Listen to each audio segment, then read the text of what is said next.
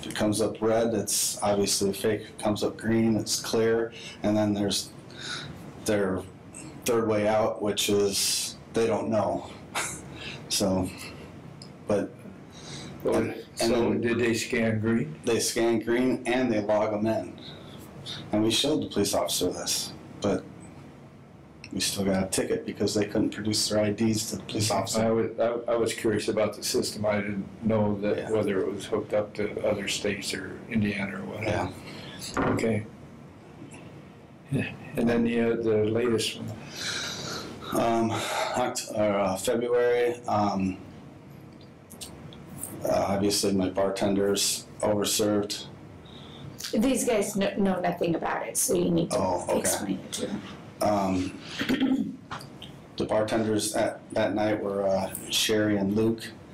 Luke's aunt had come in from making bread at Panera Bread with her boyfriend and hung out at the bar. They typically they don't have a lot of money.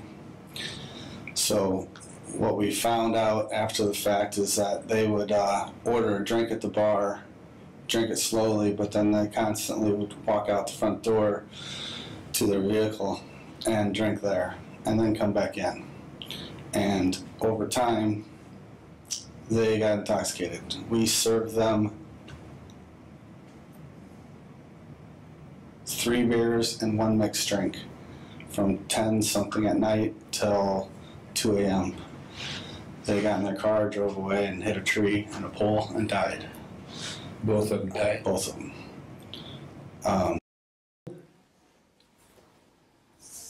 And they're located on US 421 in Westville.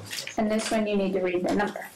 Okay, this one, now I'm into numbers. That's good. Now you're into numbers. Okay, RR 4601558. Okay. Can you state your names, please? Jamie Cox. Is that M-I-E. M-I-E? Yeah. Okay. C-O-X, yeah. And what's your title? Manager. Manager. Sherlyn, S-H-E-R-L-Y-N.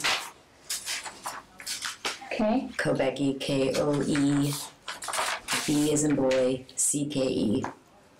Okay. It's a weird one, sorry. Manager. Manager. Okay. All right. So this is a renewal after a violation, but to refresh